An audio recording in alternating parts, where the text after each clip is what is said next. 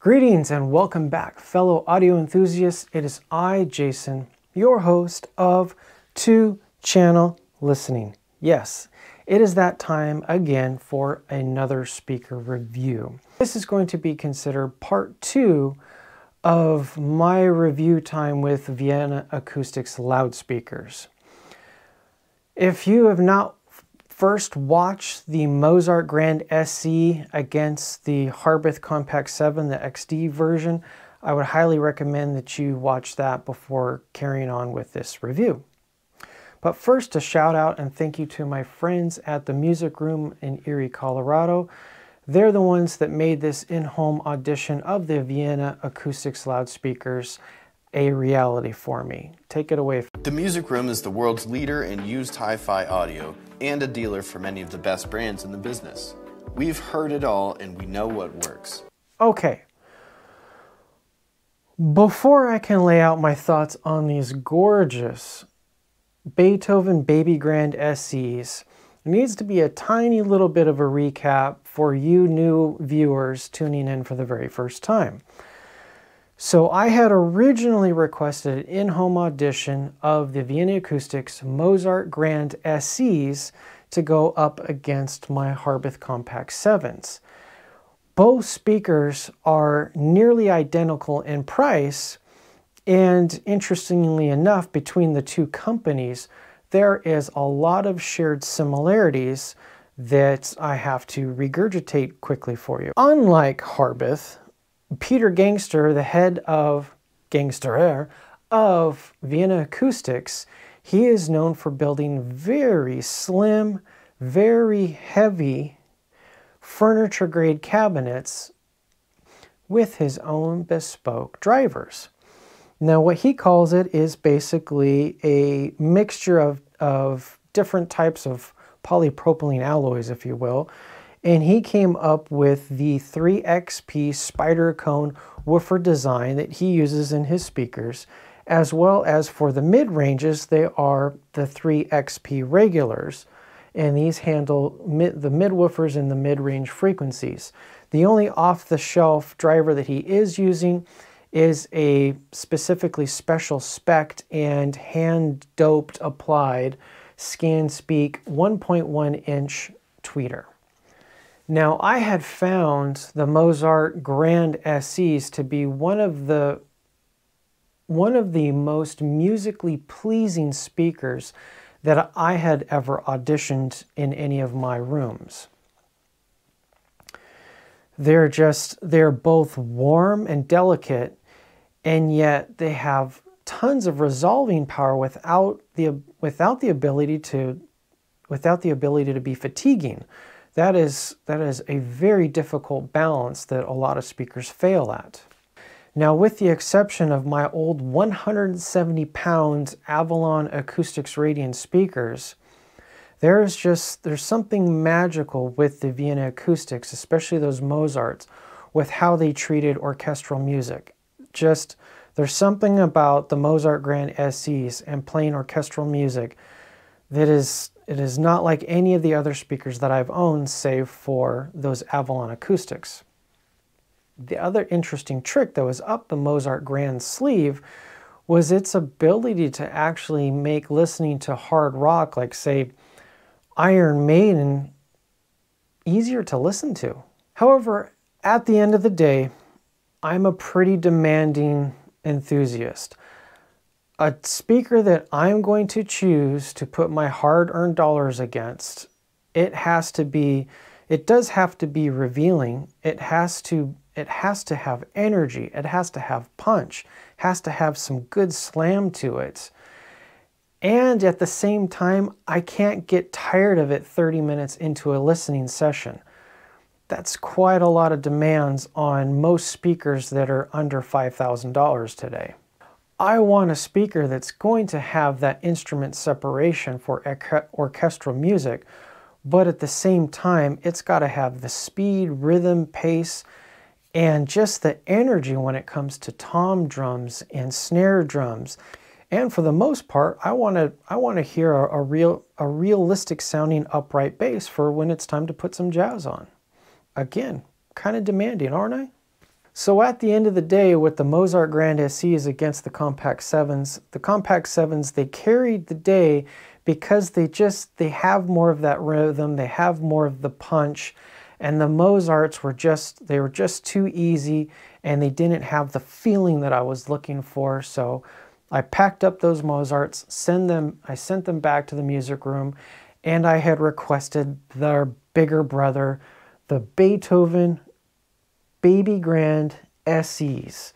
However, again, for those of you who are new to the channel and might be new to Vienna Acoustics in general, because there is no US distributors currently, this is the now discontinued model. The newest model is called the Beethoven Baby Grand Reference, and it has those 4XP cones where they have a flat piston driver on the front.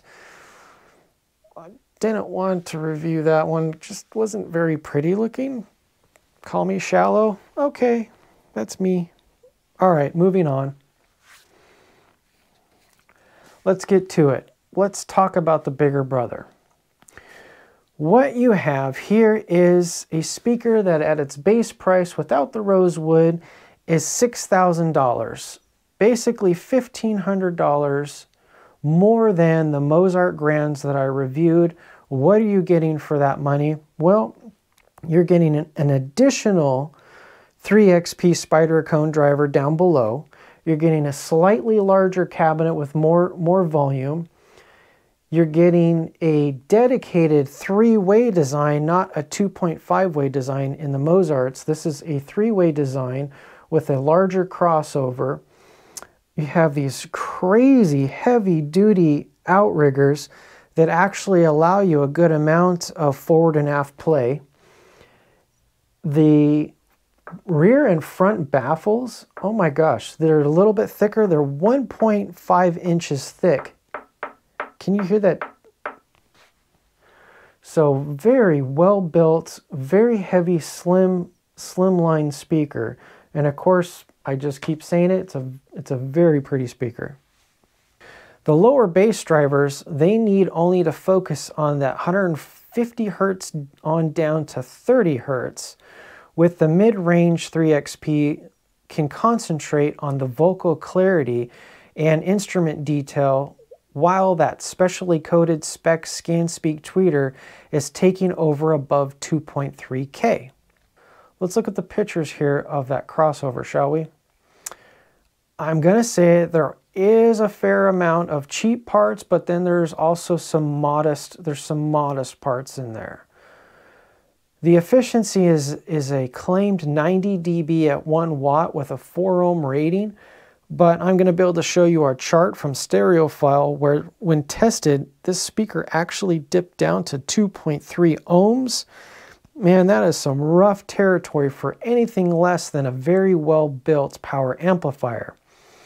I imagine those thick copper traces play their part, and there's one hefty coil on the dual bass drivers that is not found in the smaller Mozart. Again, the cabinet is made of real wood throughout with specific bracing at key locations. The mid-woofer and tweeter are separated by their own compartment. Now, unfortunately, I never did learn through my research or getting word back from Vienna Acoustics about their insistence on using these shielded drivers. That's just going to have to remain a mystery. Now I'm going to say it, for my personal taste, adding the $500 for the rosewood, you're getting much more speaker here than the $8,000 Harbeth Super HL5 Plus XDs that I reviewed. So how do they perform? As I had said in my original review of the Mozart versus the Compact 7s, these two speaker companies, man, they have so many sonic similarities, and there is a true house sound to the Harbeth as there is a true house sound as you move from the Mozart up into the Beethoven. With the Vienna Acoustics, there is a key structure that remains. Their ability to resolve information in instrument type of nuance as well as the body and the pitch of the notes, all while sounding very smooth and natural. They lack the edginess and are quite refined. Where I am missing punch and impact from those Mozarts, the baby grands, I was very impressed when playing, say, Faith No More, the track Epic. The electric guitar bass strumming had a real bite to it. It had this grungy, metallic texture and energy that it sounded like you were hearing it from through a real guitar amp. That's what it reminded me of.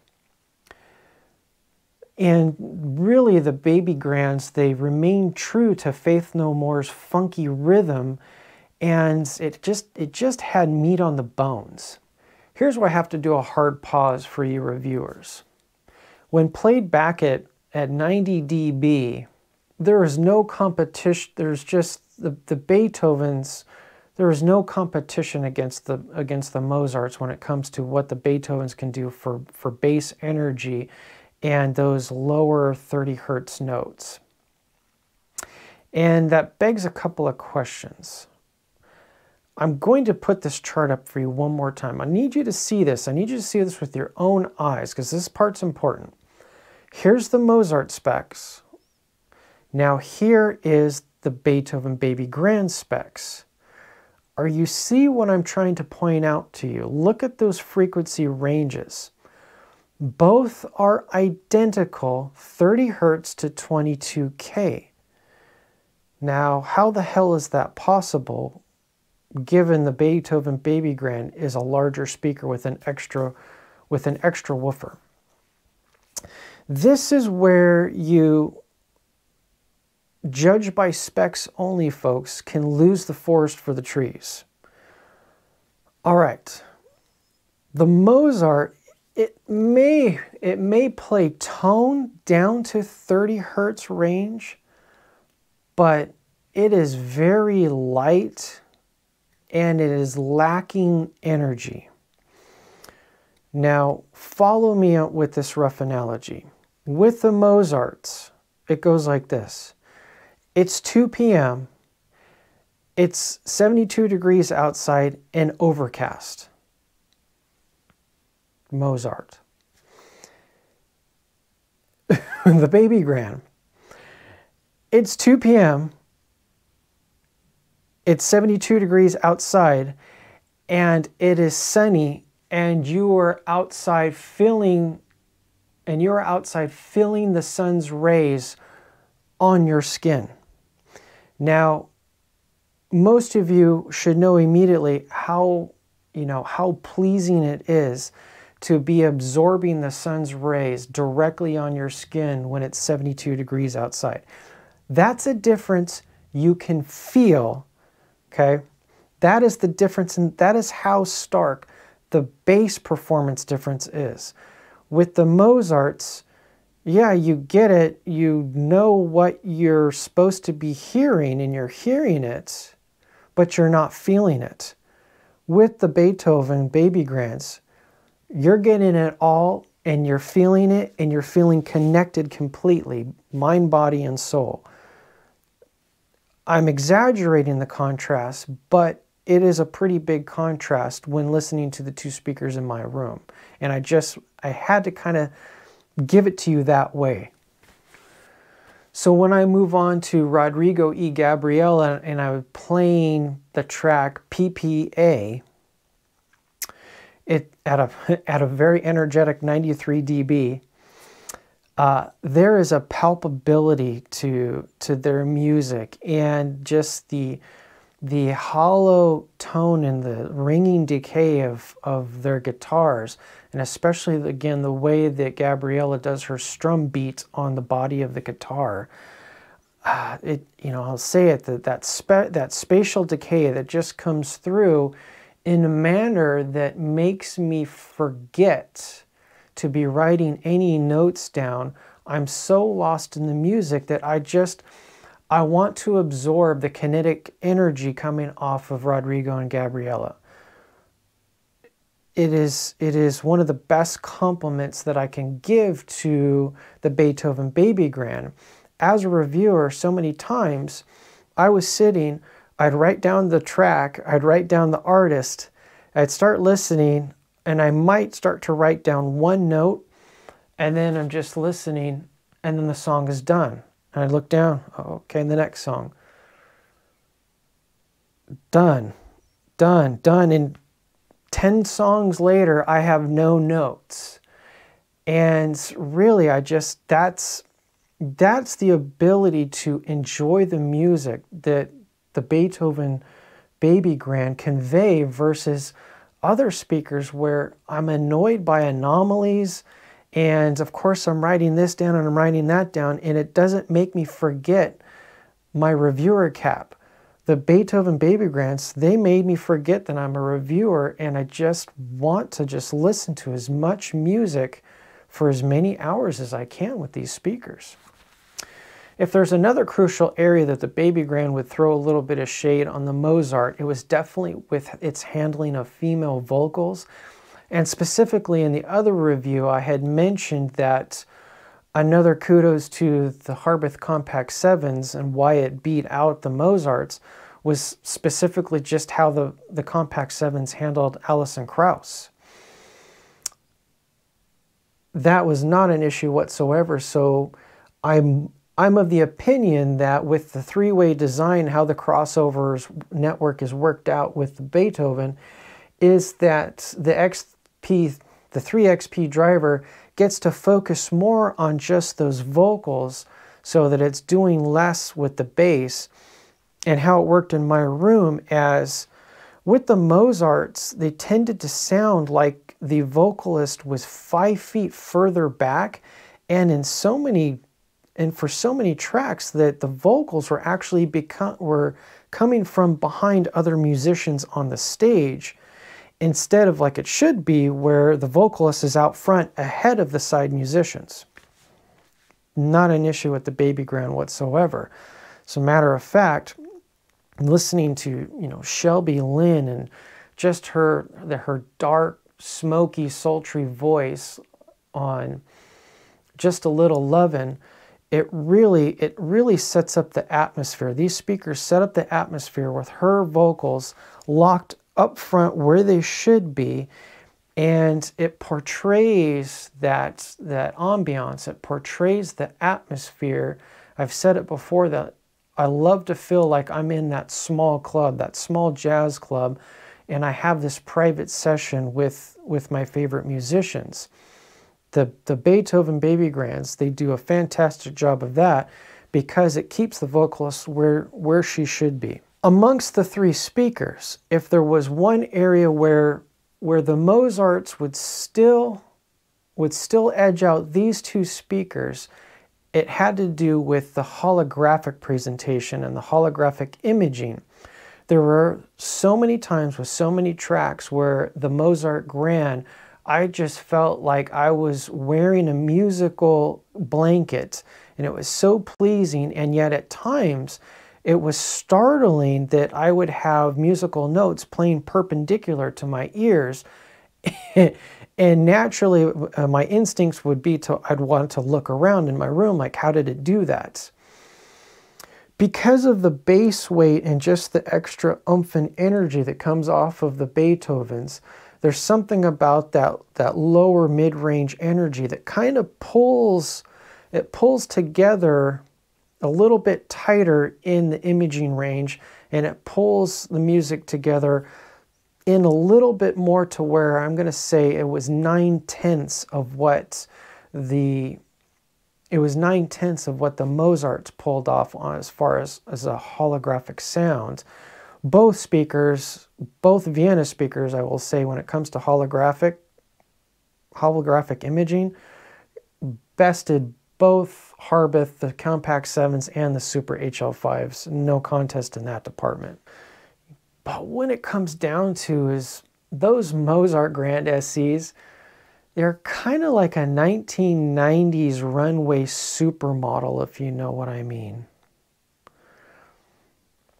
As for the Baby Grand, how I conclude this is that there is a true house sound to the VA speakers, and yet these are no hi-fi sounding speakers. These are not a hi-fi sounding speaker, much like my compliments to the Zoo Audio for different refined reasons.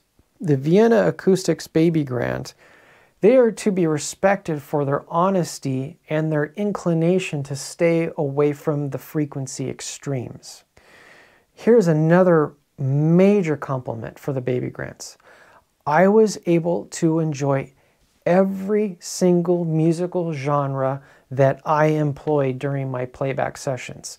I mean, literally every single kind of musical genre that I listened to, the Baby Grands were absolutely a pleasure, much like the Harbeth Super HL5 Plus. It didn't matter. The orchestral music, the hard rock, the classic rock, jazz, dance. I mean, you know, even listening to something like the Glitch Mob, Drive It Like You Stole It, with the bass line and the synths. Oh my gosh, these Baby Grands, they can pull off dance music. And I can't say that about a lot of speakers that I've demonstrated. They're good with these 3 or 4 genres, but then they fall down in these genres. It is a testament to Peter Gangster's design with his crossovers, the drivers, just the general setup of his speakers that allow you to enjoy far more genres. And that's what makes them a non-hi-fi speaker, because the higher up you get, the more you're listening to a quote-unquote audiophile speaker, like those Avalon acoustics, like I just told you, I didn't want to listen to hard rock. I didn't want to listen to classical rock. I didn't want to listen to classic rock. It started pigeonholing me into a box that I could only listen to this specific music because this is the only music that sounded good on those hi-fi speakers. Country music, you want to play a little Loretta Lynn? Go right ahead, my God, I tell you what. And they can do it. You know, when it comes to the musicality, these, I'll get to that. These are up there. The Totem Acoustic Fires, the Harbeth Super HL5 Plus 8 XDs, and these Baby Grands. Those, you know, the Super, you know, Jason's Super 3, yeah, the Zoo Audio, but the Zoo Audio had some narrow features of certain genres. I wouldn't play with that as well. But if there's 3 speakers where I would happily play all manner of genre, there's your 3 from me. That brings me to a major confliction. As a reviewer and an owner, I'm conflicted. Do I sell my Compact 7s and do the deep dive and purchase the Baby Grands? It should be an easy decision for me, and if I didn't have my reviewer hat and I didn't feel like I have a job and a duty, I would absolutely sell my Compact 7s and I would be buying these Baby Grands. But there's a major caveat for me, and especially to you as a reviewer. I don't really play in the sandbox of these $6,000 speakers. Granted, it's a discontinued open box and I could get it for almost half price. Nevertheless, how do I compare what's a $6,500 speaker against all the other speakers that I want to review and want to enjoy? As you guys know, I have the Aperion Audio Concert V8B bookshelf speakers. So, you know, it makes more sense for me to keep something like the Compact 7s, which is a more realistic, higher-end bookshelf speaker, to be my mainstay against most of the other types of speakers that I'm going to bring in. I have no intentions of bringing in a bunch of $5,000 and $6,000, $7,000 speakers. That's just not the sandbox that 2-channel listening plays in, at least not this year. Don't know about next year. That's the future's problem. Nevertheless, for you out there, you only have one pair of speakers that you want to live with, and you want a sonically pleasing speaker that can play with finesse, it can play with power. These things at 95 dB can play the hell out of Tool's Vicarious. And for those of you who want a little more just, I don't know, you want your Vivaldi Four Seasons with a little fortissimo, go ahead and turn that Spring on. Glorious with Spring. Now, in total conclusion, you will find out what happens and what I do decide later on. But about the community pages, most of you don't ever go to my community post and see what I'm up to. And I just want to throw this out there. I put a lot of work and a lot of hours into creating an Excel file of modestly priced bookshelf speakers from $1,400 to a $3,000 cap price. Now these are this is a US based list, but there is a lot of hard to get European brands on the list. I have no less than 70 brands with the links and the models and the prices, even with some of the dealers that represent those particular brands. So if you're interested, I have that on a link to be able to download the Excel file on my community page post. And with all the work that I put into that and all the work I put into the reviews and the channel, I hope that by now I've earned the right for you to subscribe and hit the all like bell so that you get my up-to-date notifications. With that,